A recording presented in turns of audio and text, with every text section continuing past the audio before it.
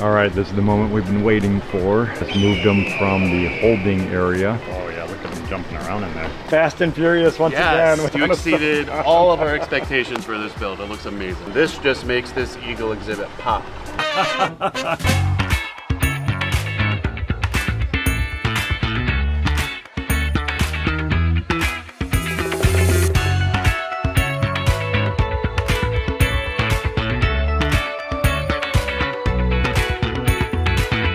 All right, day 2 is here. Biggest concern is the skimmer getting heaved up out of the ground. That's because of the groundwater as well as rainwater here coming in on the project. I'm going to come in with some of these 5-foot stakes and I'm going to drive them in on either side of that skimmer. I'm then going to bolt the skimmer directly to these steel posts, and that's going to help to hold everything in place. The other thing that we did is we did a trench out the back, which we did yesterday, to alleviate some of that water and give it a path of least resistance. So I think between the two of these items, I think we should be in pretty good shape.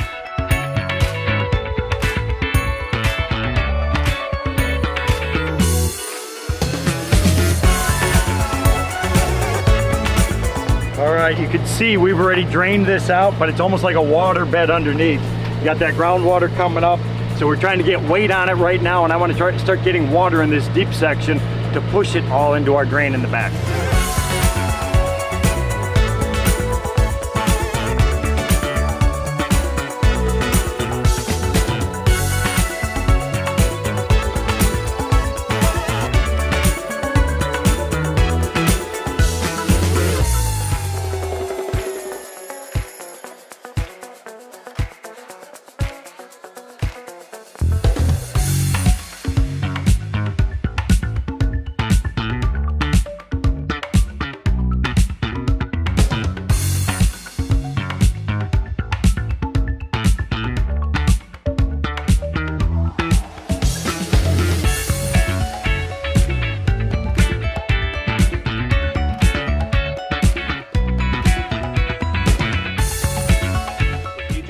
Greater one-horned rhino.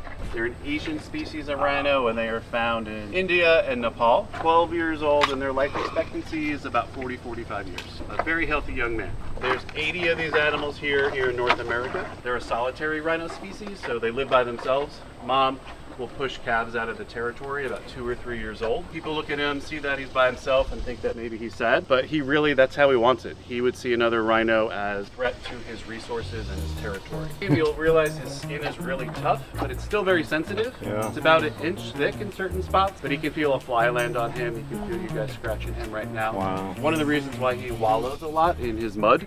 So we have, you know, a red clay pit and mud wallow. We have some natural mud wallows up front, and then we have his pool as well. All these little differences in color and the striations in here, it looks like the Okavango Delta of Africa to me. It looks like you're looking at it from 30,000 feet. So this looks like little tributaries of water, and these would be like raised areas of plants. Fractals. Fractals, gotta love it. Nerd!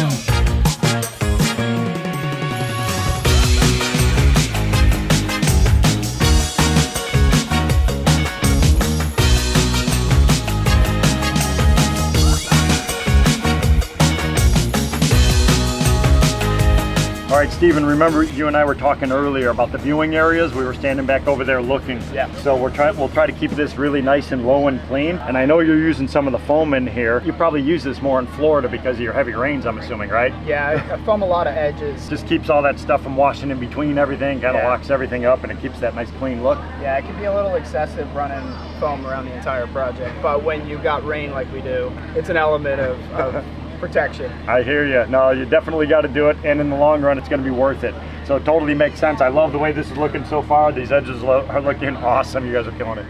All right, Zach, this piece of wood that you found somewhere on the property, I have no idea where you found it, is phenomenal. Actually, so much so that we had another piece here. We moved it. What I love about it is it's adding that biodiversity we're looking for. It's got some of the mosses and stuff growing on it, but also this piece of wood is going to grow different types of microorganisms than the rockwood or than the sand or the aquatic plants and things like that. So it's really helpful from a biodiversity standpoint.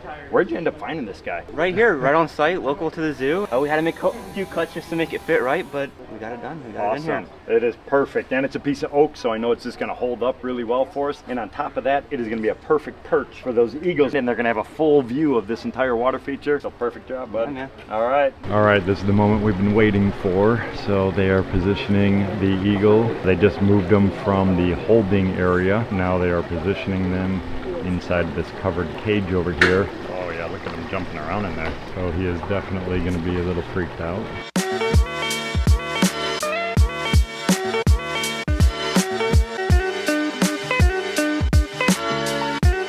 Check him out. He is on his favorite rock, according to Kelly, the keeper here. She's saying that's his spot, so he loves that rock. So I'm hoping he has a new favorite spot, which is going to be over here. Perched on that log or on one of those rocks adjacent to the waterfall. That's the hope. But we're gonna have to see how he adapts to his new habitat. As like anything, animals, people, we're all creatures of habit. And when your world is thrown upside down, it's gonna take you a little bit of time to adapt yourself to that new environment.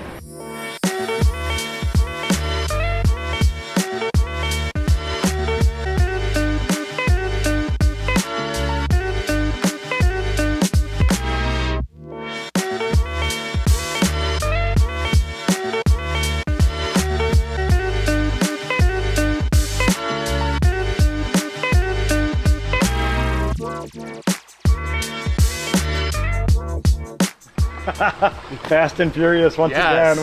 You exceeded all of our expectations for this build. It looks amazing. Well, I appreciate it. Thank you for all the legwork you did on the front end. Your team bringing in the fill, getting everything ready for us to get the heavy equipment in. I mean, it's all those little things that make our job a lot easier. And actually, we finished ahead of schedule, which that doesn't happen too often. So that was a nice treat for everybody. It certainly was. But what do you think so far? I mean, I tried to step back and look at it earlier, and I know it takes a little time to kind of get used to it, but I'm really happy with the overall design. Yeah, it's going to be great. It's such a big change from what the Eagles had, just basically just a small little concrete pool. This one is so dynamic. Definitely going to increase their welfare with the, the different types of substrate that you have in there, the different levels of water, and then being water-loving birds. This will be great. I can imagine them, taking baths in this just every day. So that's awesome. We're really excited for them. And even just listening to the sound of the water, and then they'll be attracted to that sound and the waterfalls itself. So yeah, this is going to definitely increase their welfare 100%.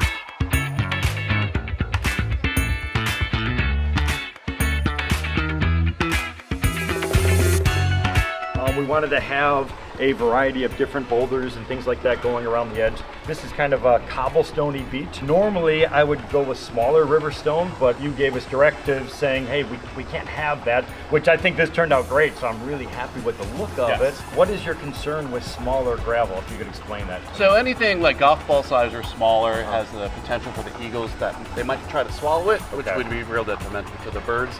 So something this size is going to be perfect for them, and we won't have to worry about them trying to swallow any of these by accident. It kind of breaks up the monotony of everything because we have some of the beautiful sandstone boulders, a little bit of the cobblestone-y beach, and then the beautiful oak logs that you found are perfect additions because I think it fits in with the amazing environment that you have here. I mean, I think this is one of the most unique zoos in the country. I mean, it really is because it's a jungle. Yeah, a lot of our exhibits are outside, and we use the Florida natural environment to enhance those exhibits spaces for sure, and this just makes this eagle exhibit pop.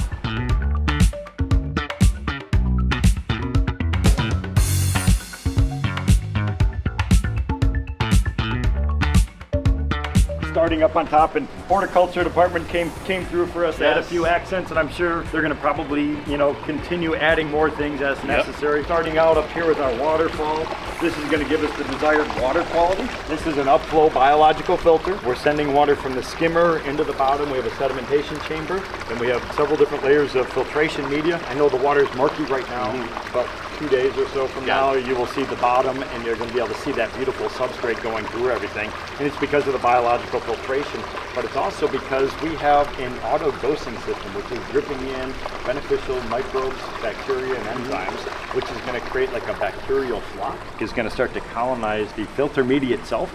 And what that does is it attracts all these little microscopic particles, so it actually gets better and better once that filter gets established. Then we have these beautiful little waterfalls coming out. They're not massive. I know you voiced some concern. We didn't want to create a mountain here. Correct. It's not going to work. Yeah, so our eagles are rehab birds, so they were injured somewhere in Florida. A local rehab place took them in, got them back to health.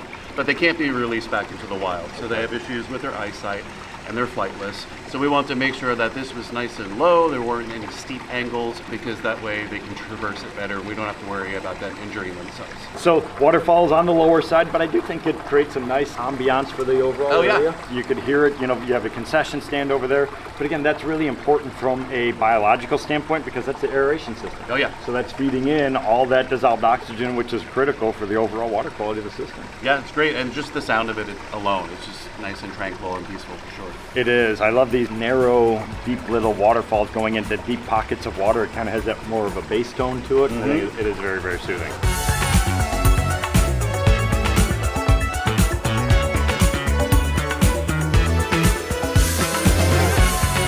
And then we have our final piece. Actually, I shouldn't say the final piece because this is really where it starts, honestly.